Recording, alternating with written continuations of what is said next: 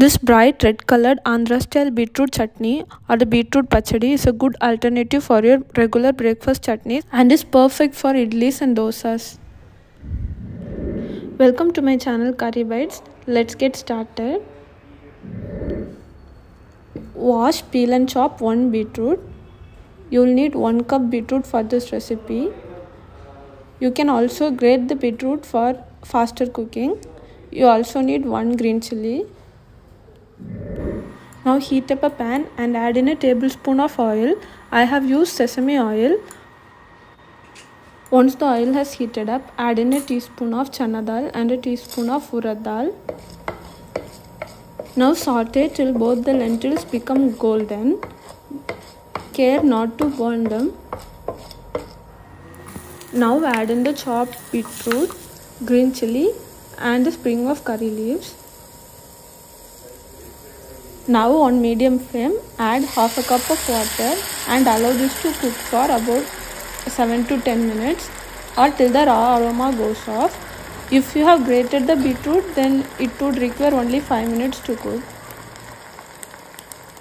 Now I'll cover and cook till the raw aroma goes off. For every 2 or 3 minutes, stir once. It's been 9 minutes and we can see that the water has completely evaporated and the beetroots are cooked. Now turn off the flame and allow the beetroots to cool down.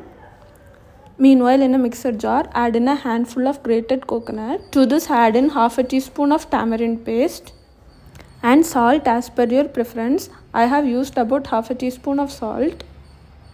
Now transfer the cooked beetroot to the mixer jar. Now add in water as per the consistency you desire. I have used about half a cup of water as I wanted the chutney to be on the thicker side. Now blend it well to a fine paste. Just look at the bright reddish pink color. Now in a tempering pan, add another tablespoon of oil. Once the oil is hot enough, turn off the flame. Add in the mustard seeds, allow it to crackle. Add in the urad dal. Once the urad dal have beautifully golden, add in a sprig of curry leaves and a dry red chilli. Now pour the tempering over the chutney and it is ready to be served. This goes well with idlis and dosas or even perfect for rice and rotis. Thank you for watching this video. Hope you found it useful. Subscribe to my channel for more future recipes.